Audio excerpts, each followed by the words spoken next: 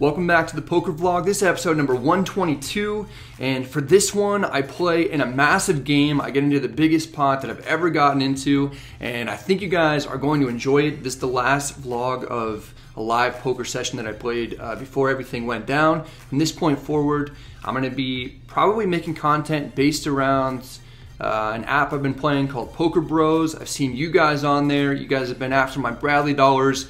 Some of you have gotten them, some of you have not, but it's been a lot of fun. It's been a cool way to stay in contact with you and kind of host basically online versions of meetup games. So if you're interested in playing with me on there, and Andrew, I have more information down below in the description box.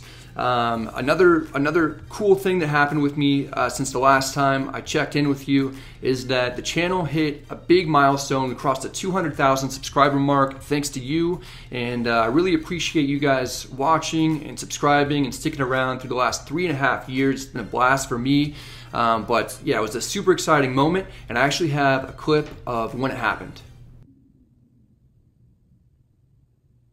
I feel like you don't even care, Marvin. I wasn't able to celebrate quite as much as maybe I normally would under regular circumstances, but the last couple years have been a lot of fun. I really enjoy going back and forth with you guys in the comment section or on social media, and especially meeting with you guys and hanging out at the meetup games. That's been probably the most fun. I feel like it's a big community, and lately a lot of us are finding ourselves in one of two situations. Either we're in a position to help others out, or maybe through no fault of our own necessarily, we're in need of assistance.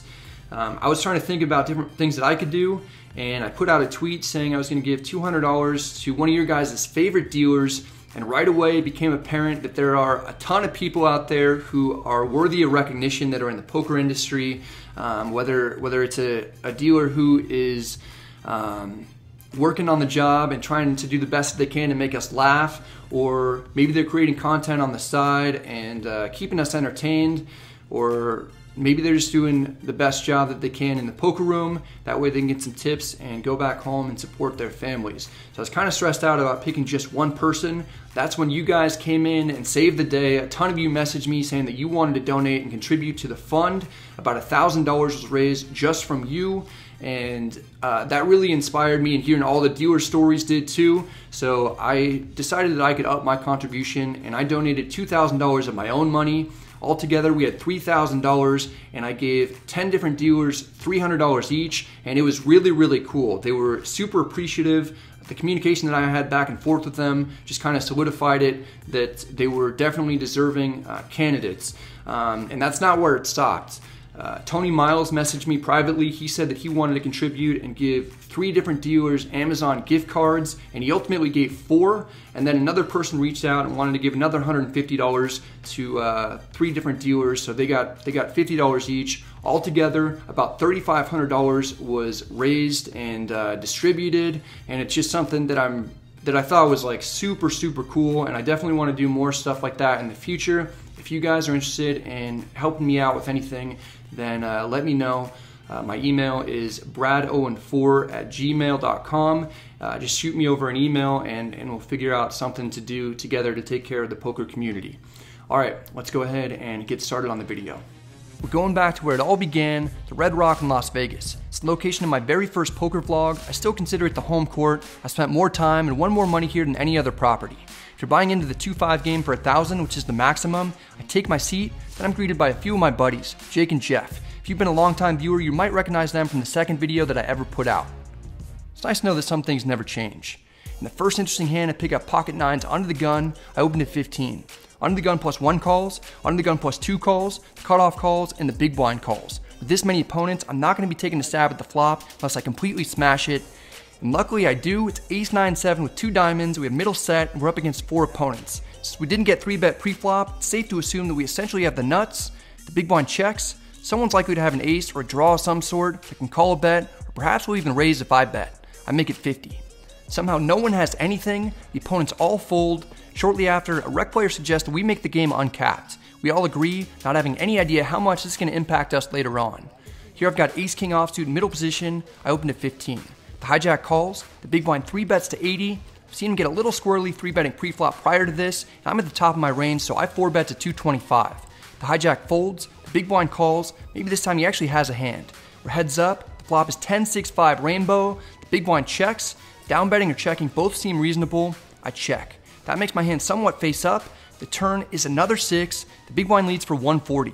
He's hooked a big fish and is now reeling it in, I call, the river is another 5, I'm hoping the big blind will check, and we can maybe chop this. Nope, the big blind fires again, this time for 450. Of the hands that I imagine the opponent would call a 4-bet with pre-flop, I'm either chopping or losing. It's usually not a good idea to call a bet when the best outcome is a chop, even though in this case, I think it's very likely. Almost regardless of what the big blind has, I like how he played it. I give up and fold. This particular opponent has been showing his cards all night when he was bluffing, so he didn't do it this time. I imagine he had something better than ace-king. I'm only stuck 275, but since the game's uncapped, I had on for 1,000 more. After running cold for a while, I'm dealt ace-5 suited in the cutoff. Under the gun straddles for 10, I raised to 35. The under the gun player defends his straddle. This is the same opponent that I faced in the previous hand. We're heads up. The flop comes queen 6-3 with 2 spades. Good flop, we've got a flush draw, 1 over, and a backdoor straight draw. Under the gun checks, I bet 35 again. The player calls, the turn is the king of spades, we've got the nuts. Under the gun checks, I'm looking to build this pot. I bet 105, targeting hands that are towards the top of my opponent's range, like king, queen, or smaller flushes.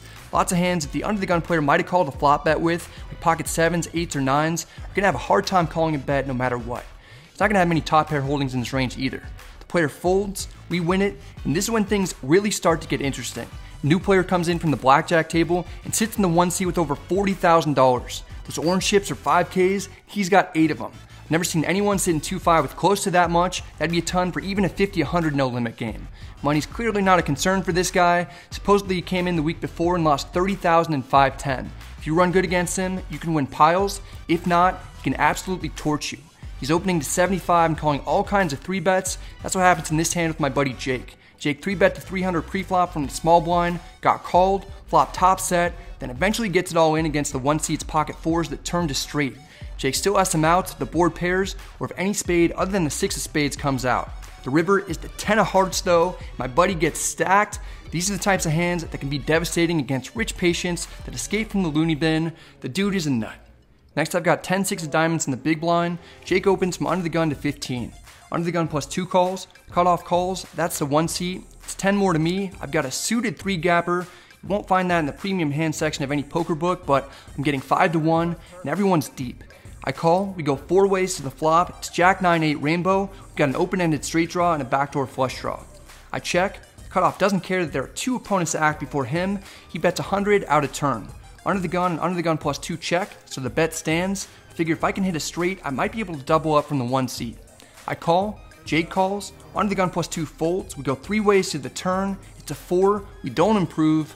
I check, Jake checks. The cutoff takes out a 5K chip and announces a bet of 300. It's too much for me, especially with Jake behind me. I have no idea what he has. I fold. Jake announces that he's all in for 885 total. Without too much hesitation, the 1 seat puts in another 5K chip to signify a call. You're ahead. The river is a king. Jake turns over pocket queens and has the winner. That's good. The 1 seat mucks without showing, but says, No wonder my queen didn't come. he must have had a 10 as well. After another cold run and pick up king jack offsuit under the gun, we're playing 7-handed, and the 1 seat is straddled on the button.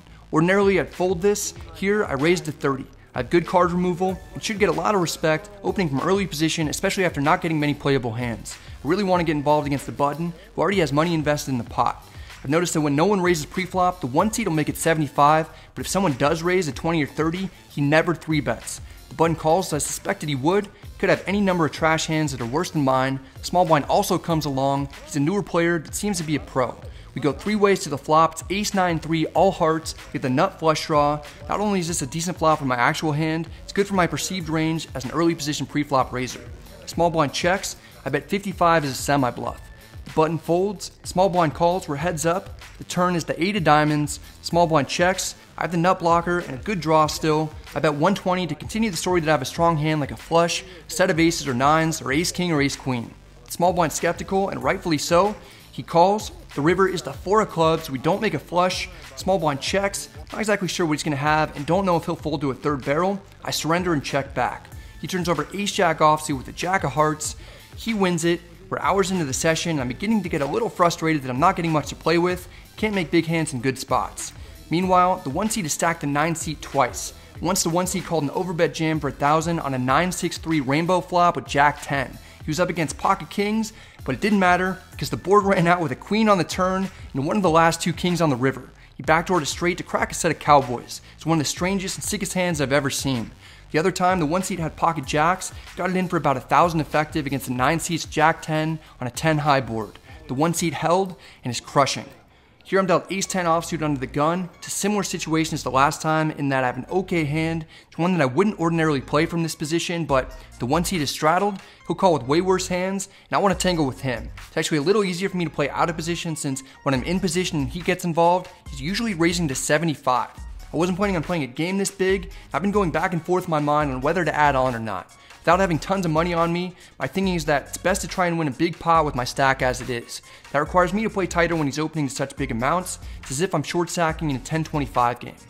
Back to this hand, I raised to 30. The button once again just calls for 20 more. The big blind also calls. We go 3 ways to the flop. Comes king 8-5, all hearts again. We've got the flush draw, 1 over, and a backdoor straight draw. The big blind checks. I bet 50. That gets rid of no one. The button calls. The big blind also calls. I'm worried the big blind might be laying in the weeds with a strong hand. The turn is the 6 of diamonds. The big blind checks. I slow down and check. The button also checks. The river is the 6 of hearts, giving me a flush. There's a possibility that one or both players could have a better flush. The big blind checks again. He probably wouldn't do that with a hand that's beating me once it checked through on the turn. I have a decision to make. I could bet, but I prefer to check and give the button an opportunity to bluff at it if he has a worse hand than me. If he has a better hand than me, he'll be calling and raising my bet anyway. That's what I do. I check. The button takes the bait. He bets 200. The big blind goes into the tank. I wonder if somehow he does have a big hand. Nope. He folds. I immediately reach for chips to call, as everything has basically gone according to my plan on the river so far. The 1-seed turns over 5-4 offsuit with no heart. He's aware that I'm filming for the vlog. He's cool enough to push his cards closer to the camera so that you guys have a better view. I finally won a decent sized pot. It's not huge. Still, I'm only stuck 400, and this is a massive game. One big pot away from being up a large amount. Now I've got king queen suited in the cutoff. Under the gun +1 is the maniac. He deviates from a standard 75 pre-flop raise and lowers it to 50. I'm not sure if there's any significance to this. I finally have a reasonable hand to play in position against him, and I call. I'm pumped up. My buddy Jake ruins my excitement a little. C3 bets to 175 from the button. Under the gun +1 calls. I'm getting over 3-1 with a fairly strong hand. I call, hoping that I can crush the flop one time and finally capitalize on the situation. Dealer puts out ace-9-4 rainbow. I brick it. Under the gun +1 checks. I check. Jake bets 175 again. Under the gun +1 folds. I can't stick around. I fold. This has not been a very fun session for me up to this point. If I can make a hand, I should be able to win piles, but the cards aren't cooperating. I feel like I'm in a candy store and not allowed to eat anything. I'm just watching other people eat as they're eating Sour Patch Kids, which are my favorite. It's been over 4 hours since I sat down and I'm stuck about 700. To fully take advantage of the situation, I need to stop being a little bitch and embrace the variance that could come with adding on. I get 1,700 more in chips. I'm in for 3,700 total. I don't have much left in my wallet, but I've got about 3K in front of me. I need to hit the God mode switch. With a little luck, I can potentially have one of the biggest wins of my life. Lo and behold, less than 10 minutes after buying the chips, I pick up pocket queens in the hijack. The 1-seed opens at 75 from under the gun. Under the gun +1 calls. This is the first really good spot that I found myself in since the 1-seed sat down. I 3-bet to 275. Under the gun would rather check himself back into the loony bin than let his cards go. He did not come here to fold. He calls. Under the gun +1 calls as well. We go 3 ways to the flop. One time, please let me make a set. The dealer puts out 10-3 deuce with 2 diamonds. We don't make a set, but it's a pretty good flop without hitting one. The opponent's check to me. I bet 400. The 1-seed doesn't think too long before he slides in 7 orange chips, good for a raise to 35,000. Yeah, that's gonna have us all covered. Under the gun +1 quickly folds. It's 2350 more to me, and there's about 4,000 up for grabs in the middle. In a split second, my mind recaps all the times that I've seen him get it in. Only once did he ever have a hand stronger than 1 pair. He called a check raise jam against Jake with a straight draw on the turn. He called an overbet jam with only jack high and a backdoor draw against another player, and he overbet jammed with jacks on a 10 high board. Could have jacks again here, could have a flush draw, or a hand even as bad as ace-10. I wouldn't even be surprised to see him play 5-4 this way. As I'm thinking, I hear him say, Tough spot. Not really. I've been looking forward to a hand like this with you all night. I call, and as soon as I do, the 1-seed turns over pocket 10s. Yeah, it's pretty good. He's got the nuts. My heart sinks as I'm thinking about the situation. I'm playing the biggest pot of my life immediately after adding on against one of the wildest opponents I've ever played against. I'm drawing nearly dead. It's a perfect storm. This seems like a good opportunity to use the one time. The turn is the 8 of hearts. I was hoping it'd at least be a diamond to give me more outs. The river is the 9 of hearts. The last session that I played before all the casinos shut down. I don't even get to cash out, and I have one of the biggest losing days I've ever had. Alright, well, just got wrecked as soon as I add on for 1,700 more. Getting into an interesting situation with a guy who just doesn't care about money, and I don't know if I could have done anything different there. I mean, I guess I just could have folded, but against that guy, I saw him do some crazy, crazy things. He got it in with Jack 10 on a 9 high board and backdoored a straight against somebody. He got it in with jacks on a 10 high board for piles of cash.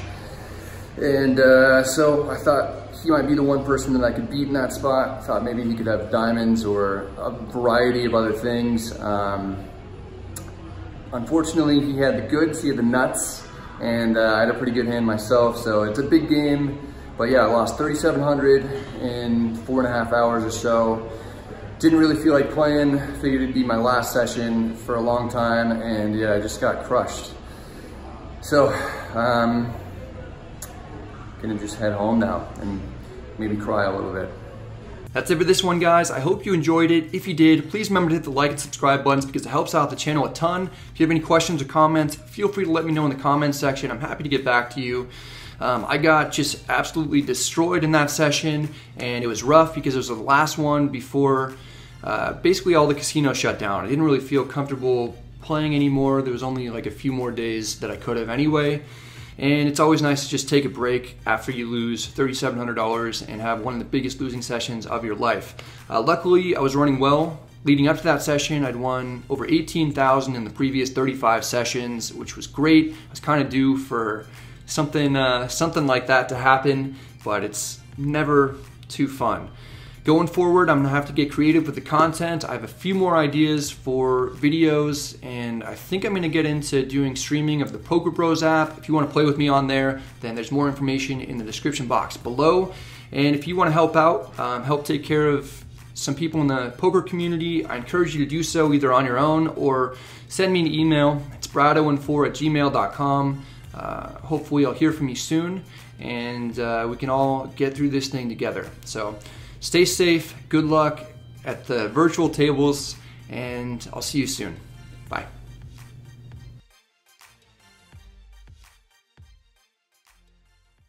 There's a lot of deals here in Las Vegas and all over the world that unfortunately is not working, and $300 goes a long way to helping us, you know, ease the pain that a lot of us are going through right now. So once again, thank you again, Brad Owen, and I hope, even though I've never ever dealt to you, I hope one day you can come by to the poker room that I work at, sit down in the little low limit game I deal, and hope I deal some really good hands.